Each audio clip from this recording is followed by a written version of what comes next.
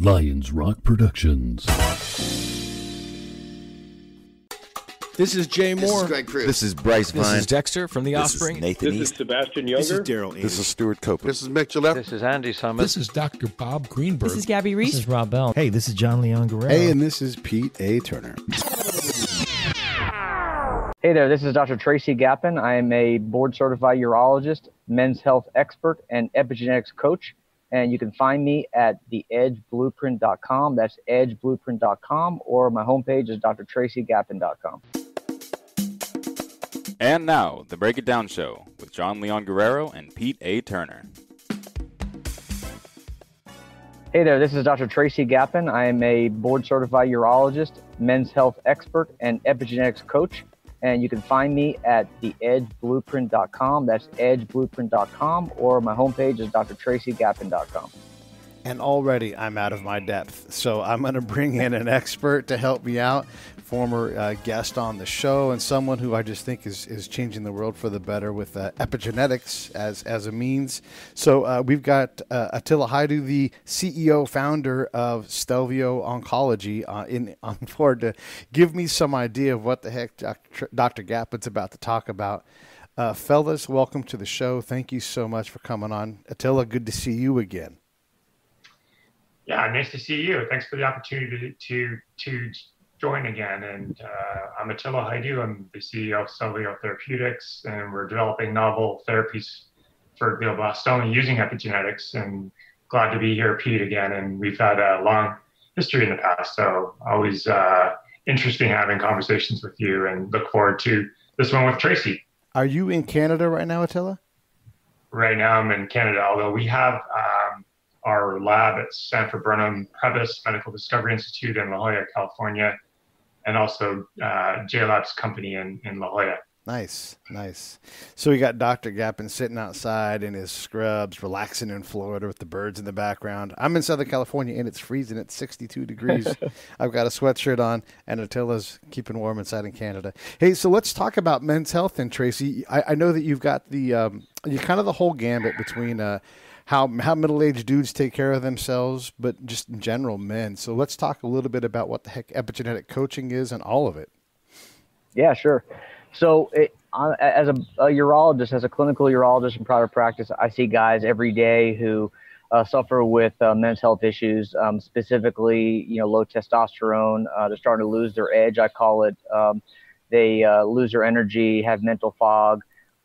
They're typically obese, if not borderline obese, with some insulin resistance, and they're not taking care of themselves. And they have chronic inflammation, and they probably have some element of early onset vascular disease.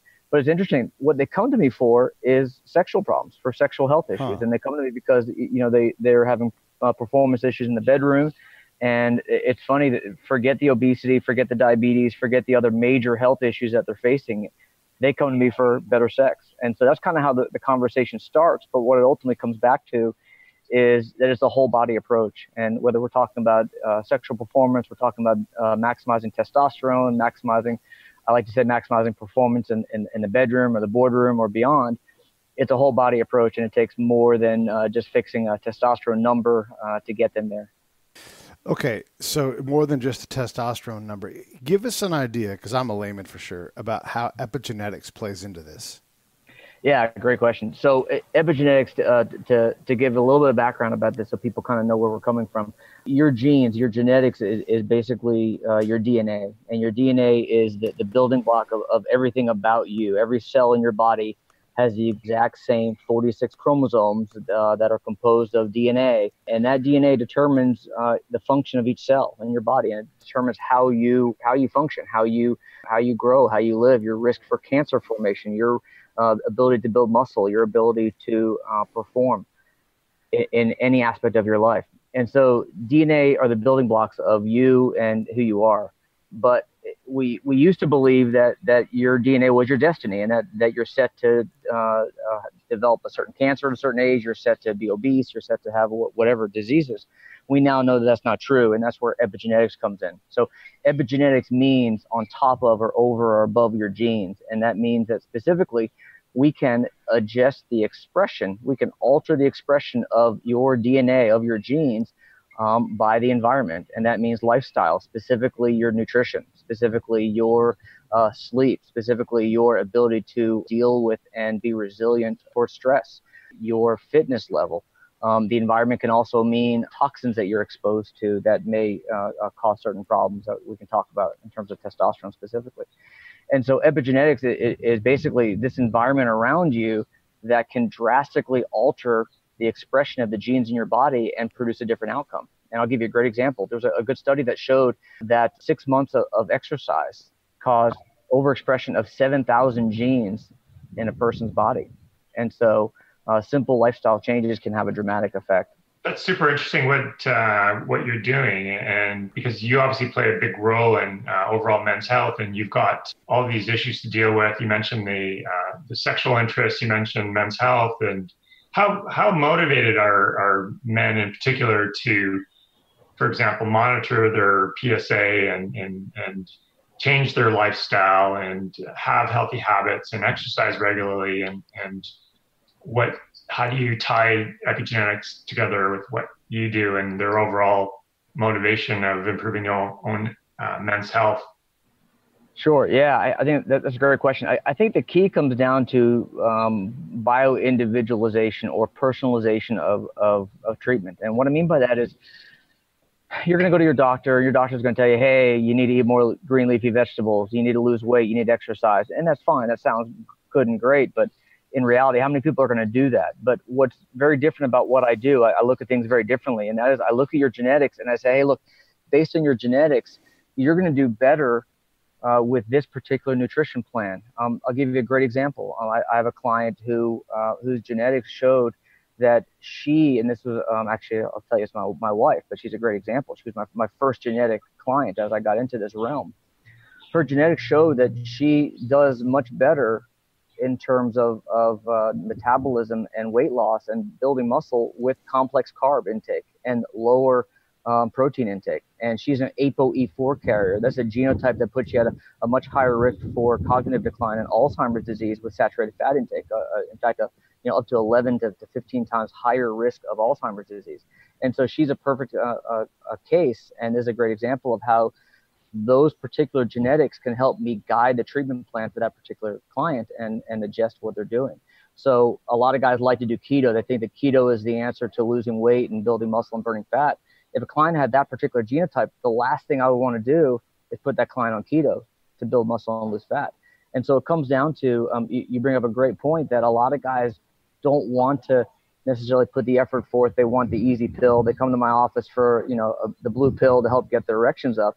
But in reality, when I can really individualize it, when I can personalize it down to their genetics and say, hey, look, your epigenetics show this, nutrigenomics can help you by doing this, it makes it completely different, and it entirely changes the perspective where we're no longer looking to just eradicate disease and prolong death. I'm looking to actually promote wellness, and that's what it's really coming down to. When you're explaining all this, what I'm hearing, again, from my end of it is, and a lot what Attila is doing is we're not looking for these blanket diets or blanket cancer solutions in Attila's case.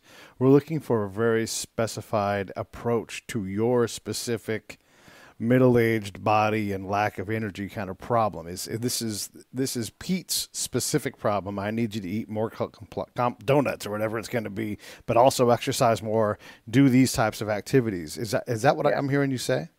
Yeah, you're getting pretty darn close. Yeah, so it comes down to some basic general recommendations when it comes to health decisions, when it comes to nutrition and sleep and fitness and so on. But there's so much more to that really, when we can target individuals based on their genetics, we can really create a precise, individualized plan that fits them in particular. And that's what makes things really exciting now. So it's more precision medicine. Is it down to individualized the sort of preventative goals? Is it so because prevention is very interesting, and it seems that that's where medicine is heading towards more preventative, in sort of instead of treating a sick patient, you're preventing them from getting sick in the first place. Yeah, you're exactly right. We talk about this P4 medicine, this proactive, preventative medicine now, precision-based medicine. That's exactly right, where we're no longer focusing on disease prevention, or I'm sorry, on disease treatment. The disease model is dying, and where we're heading toward is really optimization. And I think optimization is the key word, whether it comes to optimization from a mental standpoint, from a cognitive standpoint, when it comes to a hormone standpoint, a metabolism standpoint, your gut health, everything is now really moving toward a state of optimization. And I think that's really the key. When you're talking about all these different optimizations things, like it's, you can focus on, I've got to get my gut right. Oh, and I've got to make sure I take my vitamin regimen. And it's not I guess you would say, holistic approach, but there's a problem where we have all these different things that we're trying to account for, and it's easy to not account for other things. How do you, when you deal in epigenetics, is it more of an inclusive, like if we get the base, is epigenetics kind of a foundational approach, and then you can work on other specific aspects of your health and all the different things that we go through as we get older? Yeah, I would actually say epigenetics is more all-encompassing. And so it can be overwhelming. I think that the key is to really focus on individual clients and what their particular goals are and what they're looking to accomplish. And it's a work in progress. And so, we don't just create a plan and say, here you go, and read your genetics and say, this is what you should do and move along. It's really, I like to say, it's an intersection of genetics, epigenetics, and clinical precision medicine, where it all kind of ties together. And it's a moving target. We're always trying to optimize. We're always trying to improve. And, there are a lot of biometrics that we can use to monitor your athletic performance, for example, and your breathing, for example. And we can look to always be improving that as time goes on. And then when you're talking about improving all of these things and tracking all of these things, that's great if the person is going to drink the water that you're bringing to them. But what about the habit forming, the positive habits and those things that they're trying to get done? It's great to have the help, but how do we get these habits built? That's a great question. I think it all starts with mindset, and I'm a big proponent of having the right mindset. And a lot of it is motivation. A lot of it is getting rid of your negative limiting beliefs. And I think a lot of guys, once they can accomplish that, it changes everything. So a lot of guys may have a bad weekend. Maybe let's say they were out watching football and they ate wings and drank beer all weekend. Then Monday morning, they're like, oh, well, screw it. I've already kind of messed it up. I'm just going to have donuts now and forget it. And so it's teaching guys how to have the right mindset and kind of keeping them accountable. And so it's interesting. I call myself a coach. I'm a physician. I'm a board certified urologist, but I find more importantly that I'm a coach because I'm providing some level of accountability. And I think that really helps. It sounds like you're heading towards monitoring global health, in other words, and specifically men's health. Are you looking at particular patterns that you're seeing with individuals, and is there any opportunity to take advantage of like clusters or patterns of different people to as you said, optimize? Yeah, I would say that there are definitely patterns. I think it definitely requires individualization because again, your genetics dictate how to optimize you, whether it comes to the nutrition I talked about, whether it comes to sleep, whether you respond to melatonin or not, whether your circadian rhythm is this or that. From an athletic standpoint, whether you do better with aerobic versus strength training. From a hormone standpoint, how do you detox? There are all these different genetics that we can look at to really create a personalized approach. But bigger picture, you're talking about, global men's health. I think the problem is something that is universal in a sense, and there are some basic foundational things that we can look at. Our Western diet, there's so much sugar, there's so much refined sugar, there's so much processed foods. It's causing overwhelming levels of insulin resistance, obesity, chronic inflammation, which is associated with subacute or undiagnosed vascular disease. And there's certainly some element of cognitive decline that goes along with that. And that all leads to, high levels of estrogen, low testosterone, and other hormone issues, high cortisol. And we're exposed to estrogenics, these endocrine disruptors that are all around us. We know that there's estrogen in our water supply, in our drinking water.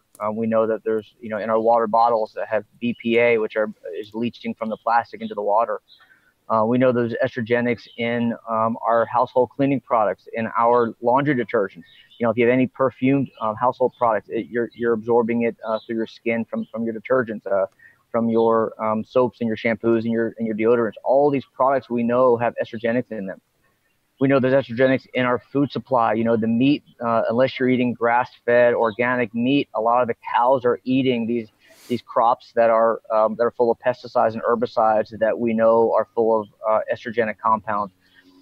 So getting back to this big picture, we are full of estrogens. We have chronic inflammation. We have insulin resistance. We have obesity, and we have low testosterone and sexual issues, which may be what's on the front, you know, above the surface, but underneath it is all these issues that I really think is a global problem because they're all interrelated. Yeah, that's where I was sort of heading with this because, as you know, with epigenetics, you can take a simple blood drop from someone and look at their epigenetic profile, and in some cases, your patients will have multiple comorbidities. They're going to have different issues, and because one of the things we're working on that's interesting is this whole global health monitoring using epigenetic profiles. Because, for example, in let's look at Huntington's disease, which is obviously completely different than what you're doing, but it's a developmental disease, and there's some interesting data that shows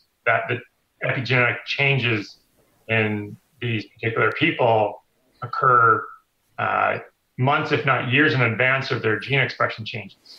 Mm-hmm. What that means is we can actually monitor the health of individuals in likely hundreds of different disorders and track their changes throughout time and potentially prevent or intercept certain conditions from becoming a problem for patients even before they happen. So that's sort of what we're doing, not as a priority, but we've shown in the past that we can actually take blood samples and identify the epigenetic variability and the patterns that emerge that may cause someone to go on and develop a disease, and more importantly is you can, through the monitoring, you can let them, first of all, be aware that they could develop a disorder, and secondly, what options do they have available to them, whether it's one of your approaches or whether it's a drug or something that's modifiable. With the both of you guys working together, sort of from the same building block set, you're talking about I've got a genetic proclivity towards Alzheimer's or whatever, and now my diet is putting more of the Alzheimer variable into my epigenetic mix, my soup, if you will. So so I've got to, or in the case of glioblastoma, you know, I'm feeding the thing that may give me brain cancer. Am I getting that right? That's the way I envision, and that's the way I would think that we're moving towards that direction. Is it's more, imagine if you could prevent disease or intercept disease once you've embarked on that process. And there's a number of genetic mutations that occur, for example, in developing cancer. And so imagine if you could intercept the disease or prevent the disease from happening. And not only that, but if there was a personalized approach to preventing or treating, because I know a long time ago when I was with GSK, we were actually we did a study with Avodart, which is dutasteride, which is a 5-alpha reductase inhibitor, which I'm sure you're familiar with, Tracy. But we actually approached the FDA and asked them to approve prostate cancer prevention with dutasteride, and eventually that didn't happen because there was a safety signal which didn't allow it to happen. But I think that's one example in urology that I can think of where people have thought, well, we could start preventing this disease from happening before it gets there. Yeah, you're exactly right. And there's a lot of activity in this space around prostate cancer when it comes to epigenetics, genetic profiling, and looking at your risk of developing prostate cancer, for example, your response to certain drugs, for advanced prostate cancer. There are certain genetics that we know will define your response to certain chemotherapeutic agents, for example, for advanced prostate cancer. So it's really exciting, and it's amazing how things are changing on a weekly and monthly basis as we continue to learn more. There's so much here going on, and everybody's constantly telling me to buy their coffee because it's good for me, and their supplements, and there's just so much information out there. But like legitimately, like Tracy, you're actually a doctor, like a for reals doctor, and not like a doctor of history who now wears some scrubs, like an actual medical doctor. And then Attila, you have decades working in the pharmaceutical industry to give you this powerful scientific background. How do we sort out, in general, like let's say nobody cares about Stelvio, no one cares about Dr. Gapin, but they just want to go their own route. But how do you tell what's real? There's so much. How do you sort out the snake oil from the actual solutions? Great. Go ahead. Yeah, so great question. I think the key is to recognize a couple things. Number one, there's no one size fits all. You're not going to find some study that's going to tell you, I'm supposed to be eating keto, or I'm supposed to eat this or that. There's not a one size fits all magic pill out there that you're going to find. There's not a magic medication you're going to find. There's not a magic formula. There are some basic guidelines, but you need to understand that everyone's different and is going to respond different.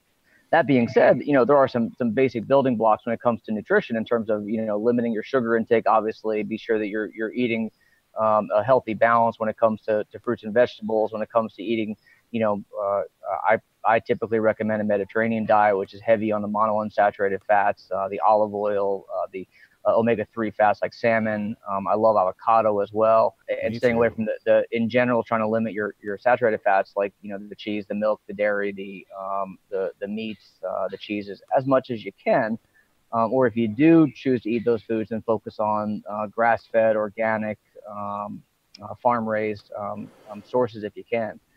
So those are general recommendations for you. But the key is, again, that one size fits all just doesn't apply here.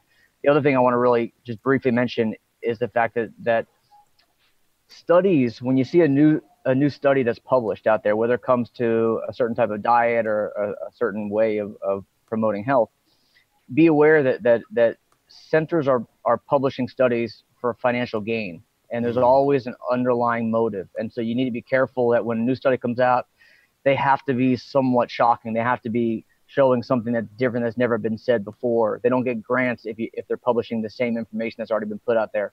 So take every study that's put out there with a grain of salt and realize that there's always a different perspective, and there's sometimes a relationship between one thing and another, but to show causation is often very difficult. What is your thoughts on that also, Attila? Because I know you had something to say. Oh yeah, I always have something to say. But Tracy makes a really interesting point, because you have all these diets. You probably remember the Atkins diet. Sure. You probably remember all these different diets that come out. But at the end of the day, the motivation is to sell books, and pharma companies obviously have motivation to sell drugs. But what Tracy's talking about is of high interest to me, because it's something that's very difficult to change as well, because you're talking about lifestyle modification, and you're talking about that. That's why I asked the first question about motivation, Tracy, is because, for example, if you're a man over the age of 50, how motivated are you to have a better diet? How motivated are you to exercise? How motivated are you to improve the quality of your human relationships? And in unfortunately, we're in a society where people depend on PDE5 inhibitors, and they depend on tadalafil and sildenafil, and which are erectile dysfunction drugs, and versus get out there, do the grouse grind, run up that mountain, and improve your relationships. And so, like the recent study that just came out about red meat causing cancer. These things are, and in the agriculture, like the grain industry is putting studies out there that are saying, well, grains are healthy, and then we're talking about keto diets, which is completely the opposite. So there's a number of different interest groups here that are pushing their product or trying to sell their book. And it's, as you said, Pete, you make a good point about, well, how do we tease this out? And to me, it comes down to creating some movement where consumers are empowered to take ownership of their own health. And because people want to know, well, what can I do to improve my lifestyle in the most time and cost-effective manner? And that's not an easy nut to crack. And so obviously we're looking at it from novel therapeutics for glioblastoma, which is the treatment size. Although what our approach is doing is it's a new paradigm, because instead of trying to kill cancer cells, what we're trying to do is induce them to differentiate into non-tumor cells, basically reversing cancer into normal cell type, which is a paradigm shift in treatment. But at the end of the day, I think if we can detect these types of things earlier, not necessarily cancer, because that's a different. But as I mentioned earlier, with the neurodegenerative diseases or potentially even prostate cancer, something like that, what can we do earlier to prevent, to monitor health? I think consumers are heading in that direction where they're wanting to monitor their own health through wearable technologies and devices, and then physicians are looking for not another quality of life study or not another novel therapy. That they've got thousands of those things, but I think they're interested in how can we help the patients help themselves and save time for the physician. And that's sort of, I think a lot of that's going to be consumer driven. So what particularly interests me about Tracy's approach is focus on testosterone and how powerful that is, and how simply, as you mentioned, eating like salmon, for example, those healthy fats naturally raise testosterone levels. And there are ways that you can modify your diet by reducing red meat intake and eating more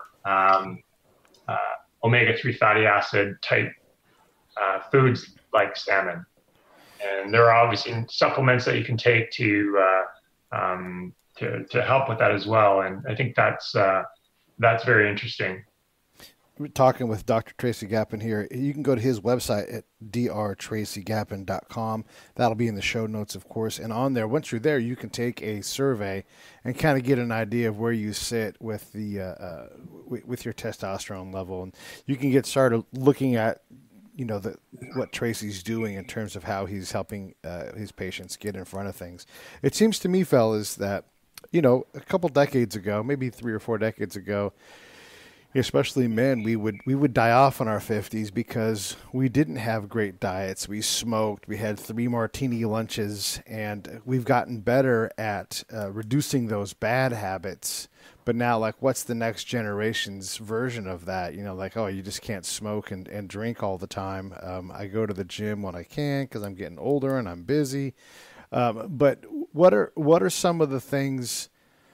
What are just the basic entryway things? Okay, it's too much to jump into epigenetics. I don't even know what the hell Pete's even talking about. I've got these penis enlargement pills that don't seem to be working. I just want something I can do today, right now, to start myself going in the right direction. Tracy, what are those 1 or 2 or 3 things that someone can just do and work on getting good at before they even jump full into the deep end of the pool? Yeah, sure. So I'll give you 3 little nuggets to kind of help guys get started. And these kind of correspond with the 3 general sections of my coaching that I focus on. One is nutrition.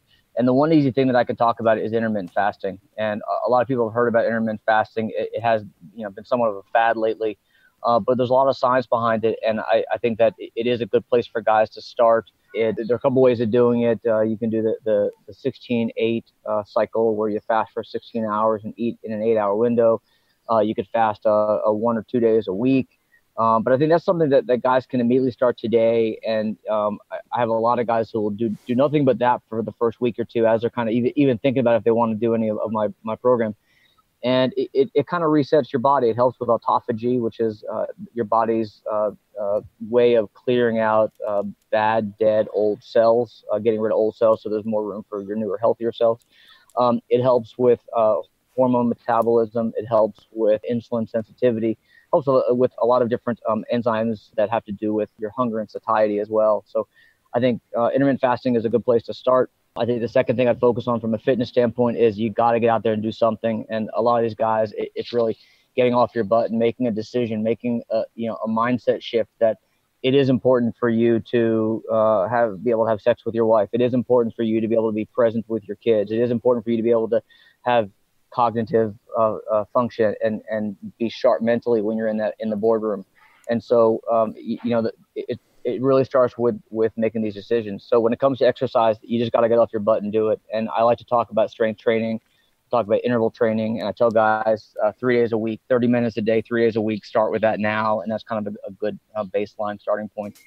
This episode of the Break It Down Show is brought to you by Lions Rock Productions. That's us. We publish, evaluate, and develop podcasts just like this one, consult others to build their own, and create associated content and content marketing strategies. So if you're launching or expanding your social media presence, your business or your personal brand, or if you just want to take your media presence to the next level, reach out to us on Twitter at Pete A. Turner or at JohnLG69 at the Break It Down Show. There's 1,000 ways to get a hold of us. Now enjoy the show. 30 minutes a day, 3 days a week, start with that now. And that's kind of a good baseline starting point. The third one is mindset. And a quick hack for mindset is I point to the fact that everyone's going to fail and you have to just get back up. And a good analogy I like to use for this is Tom Brady. Tom Brady, the Super Bowl last year, he fumbled away the end of the game. He fumbled away the chance for them to win. And what does he do? He gets back up and he plays the next game. And, you kind of have to have a short-term memory and forget about what has happened in the past. And a lot of guys have negative beliefs, negative mindset that they failed in the past. They failed yesterday. They failed at the last meal, for example. And so they just give up and quit. And so it's overcoming the mindset. So intermittent fasting, get off your butt, and avoid the limiting beliefs would be the 3 easy nuggets that I can have you start with. Yeah, I've talked to a lot of folks that have achieved a lot of success, and one of the things is just to be as relentless as your problem is. You're going to make mistakes. It's okay. Mistakes are going to happen. Yeah, you're going to fall off the wagon. The wagon will always stop. It will always let you get back on. You just have to keep after it. And if your problem is not going to give up, if old age ain't quitting, it's going to keep on coming. So the sooner the more you keep after it, the sooner you get after it. If that's where your fight is, that's where your fight is. And that's why I wanted to get into this part of it was, you don't have to be a pro at this stuff yet. You don't have to be like, I only eat carrots on Tuesdays. That's great. Get to that point later on. But for right now, know that the wagon will always stop and let you get back on. You can say, that was the weekend. I had wings and donuts, and now we're going to get back to it, and heck, just get back to the things that, what are the most basic things? My goal is to eat 2 salads a day for meals, or some kind of vegetable-based meal, just because it's a good starting point. And if I do it 3 days out of the week, that's cool. I've eaten a lot more vegetables than I might have otherwise. I love vegetables, but apparently I suck at eating them often enough. But that's kind of where I try to do it. I try to get out and I try to walk, 5 days a week, for about an hour. It doesn't always happen, but at least I'm keeping track of what I am doing and when I'm not doing it, so that I can force myself, here's my hour-long window. Let me at least walk for 45 minutes today because I've got a show to record or whatever it is. We really can do those kinds of things to establish these good patterns. And unlike bad habits, good habits are a little tougher to start. It's it's for sure a challenge. Let me ask you this. I want to look at this part of it. We talked a lot about men's health, and there's a lot of male audience members, but I don't want to leave behind the ladies. How does epigenetics, what are the impacts for them? Obviously, they have the same kind of makeup, but give me an idea of what the ladies need to do. I would say there's not a huge difference when it comes to the underlying basic foundation of your health, when it comes to nutrition, stress, reduction or management, when it comes to better sleep, when it comes to hormone balance, when it comes to fitness. I think for women, a lot of it ends up being hormone balance. And I think there are a lot of things that we can look at from an epigenetic standpoint in terms of balancing hormones, in terms of helping with detox. But a lot of the rules apply to women in a similar manner. Yeah, I was actually interested in what you said about the fasting and the fitness and the mindset. I mean, I think those are three powerful things that people can change. And I agree, it's the same for women. And I think one of the additional challenges that I see in women is obviously they're the ones that are childbearing, and they're the ones that have gone through those changes, which when I look at my own wife, for example, we were dating, we would go on these bike tours in Mexico, and she was very, very fit. And over time, obviously, when you have three kids, it really changes your mindset and your ability to even get out and exercise. And I honestly don't see my wife fasting because she gets hypoglycemic very quickly. So she doesn't do any of that, and she just doesn't have time for. So what are your thoughts, Tracy, on for example, it's almost goes against fundamental human nature to fast, first of all, and do we have the time to go out and exercise? And the third thing about the mindset, again, that's pretty powerful stuff. But for women, I would think it's a lot harder, and a lot of them resort to getting the money makeover. Yeah. And because it's just, they've, like my wife, she had 3 kids, and it changes your body. Yeah, absolutely. And I think it's tough for busy moms. I have a 3-year-old and a 5-year-old at home, and they're my why, but my wife is home with them on a daily basis, and I see the struggle. I see how tough it is, and it's tough to make time to exercise, and how do you eat right, and how do you take care of yourself, and I think it's baby steps. I think it's finding little wins. I think it's finding things that you can do. A lot of the exercise stuff I talk about, I have a exercise programs that I've created for men and women to use as well, that you can do with just household items and do it from home with body weight. And so you don't need to go to a gym. You don't need to hire a trainer and spend hours at the gym. You can do it really, 30 minutes a day. You can do some interval training. You can do some strength training with just maybe even just some dumbbells and not much more than that. In terms of the nutrition piece, I think it starts with awareness, and I think again it's an individualized approach and knowing what nutrition plan is going to work for you. But I'll give you a great example: broccoli. So fresh broccoli is one of the best foods when it comes to, from an epigenetic standpoint. Broccoli has been shown to, from a genetic level, change your risk of developing cancer. Oh, kidding. Just eating broccoli. So half a cup of broccoli a day, and it needs to be fresh broccoli. If you cook it, you need to chop it up and wait about 45 minutes before you cook it. But fresh broccoli is better to get the benefit from it. It's knowing little things like that you can take advantage of and find the little wins throughout the day that kind of get your mindset going so that you feel that you're making a positive change. But it's hard. It's hard for busy moms. I definitely would. It's tough. Yeah. When you talk about making some of these changes, let's say I'm gonna have a daily dosage of broccoli. I'm gonna have raw broccoli. I love broccoli, so that's not a problem, right? But what let's say I start doing the 3 to 4 times a week, 30 minutes of exercise, doing some interval. I start to do these things. When do you think like I'll start to feel better as a swollen, overweight, undersexed, middle-aged man? When does the tide start to first turn? I see guys notice a tremendous difference within a week when it comes to their overall sense of well-being, when it comes to their just mental clarity, when it comes to their focus. That comes with getting rid of sugar, and that comes with the intermittent fasting before and then adding on 3 days of exercise as well. Within a week, I have guys tell me they feel a huge difference, and it creates a positive, it's a positive cycle where now they feel confidence because they've made some progress, and that motivates you to want to do more. And so instead of being in that vicious, ugly cycle of self-doubt and negative limiting beliefs that you can't do it and there's no hope, now you have found the hope. You found that light at the end of the tunnel, and it can start getting you going and moving forward. And then is there a first wall that it's great? Like I've done this for 2 weeks, but like, well, and then I had to go to that wedding, and then I had that pie, and Thanksgiving showed up. When's the first wall that we need to be aware of so we can like build things around that? Like, okay, Thanksgiving is the day off. Thursday we're going to schedule a hike, or when's that first point? Well, I would first say that you need to live. It's all about at some point quality of life, and this isn't supposed to be torture. And I tell my guys that you're not on a diet. This isn't a diet. This is a health plan, and this is to optimize your life. And you're going to go eat at Thanksgiving. You're not going to you're not going to be a good boy on that day, and that's okay. It's getting back up and keeping going.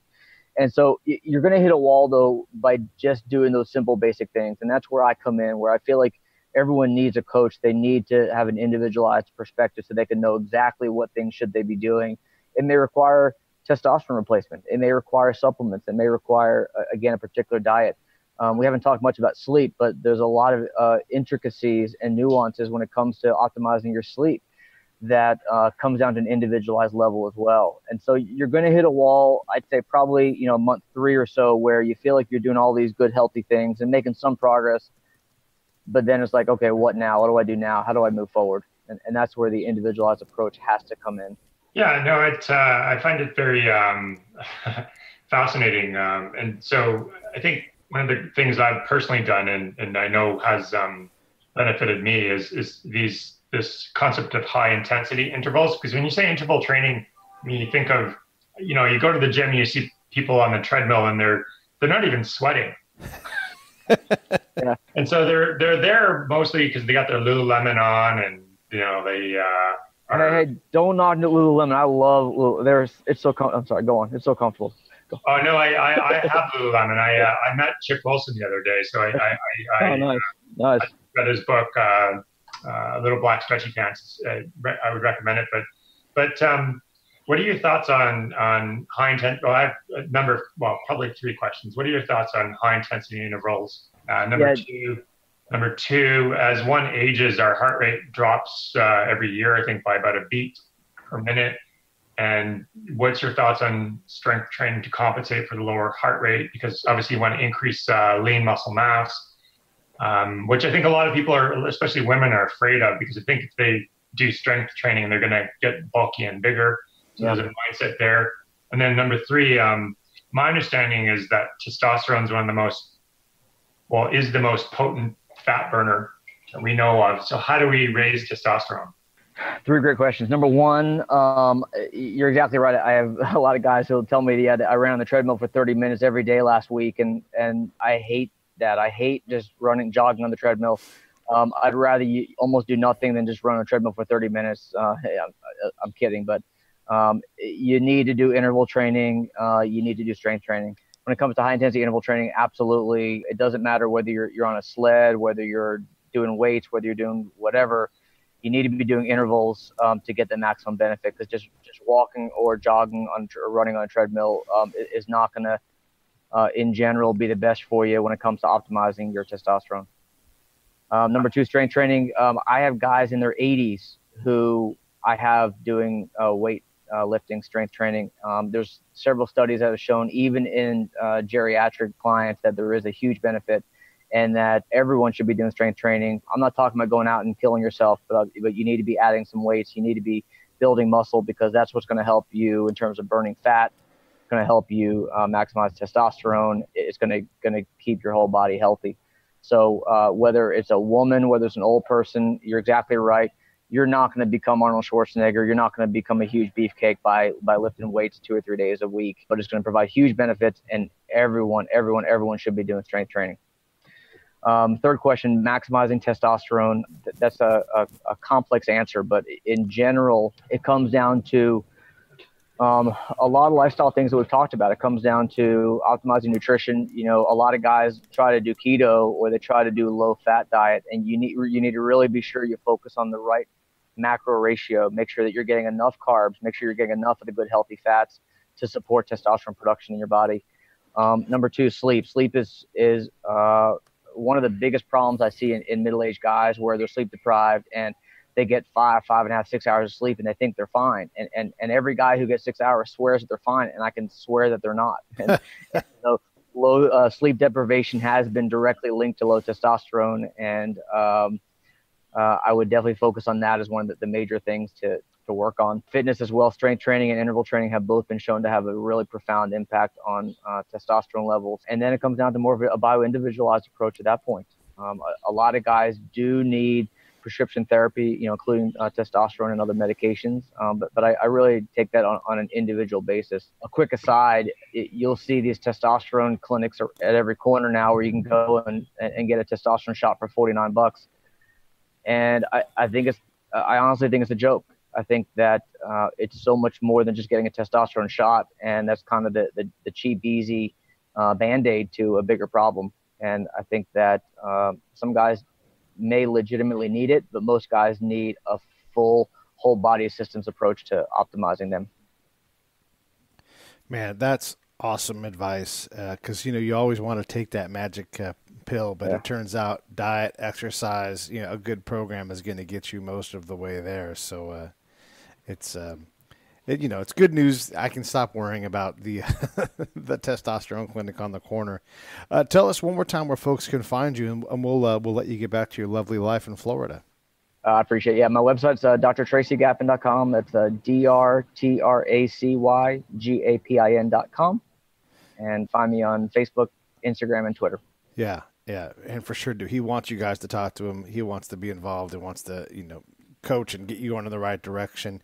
And then Attila, throw out your stuff too, because what you're doing is incredible also. I mean, if I can be looking good and then beat cancer when it comes because of the both of you being in my life, that sounds like a good deal. So let everybody know how to find Stelvio Oncology.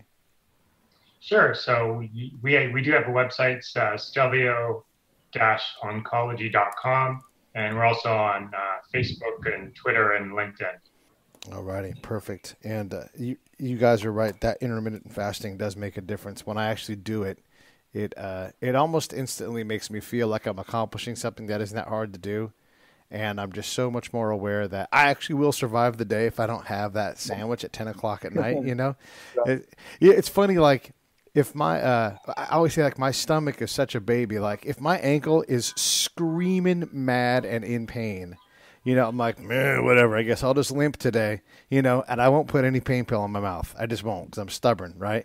But the moment my stomach thinks it might be hungry, I'm jamming food in my mouth. So the intermittent fasting thing definitely helps me focus on I actually will survive. I've got plenty of stores built up, and I'll make it through. Thanks, fellas, so much for coming on the show. I really appreciate it. I know that there's a lot of us out there that are trying to figure out how to be healthier.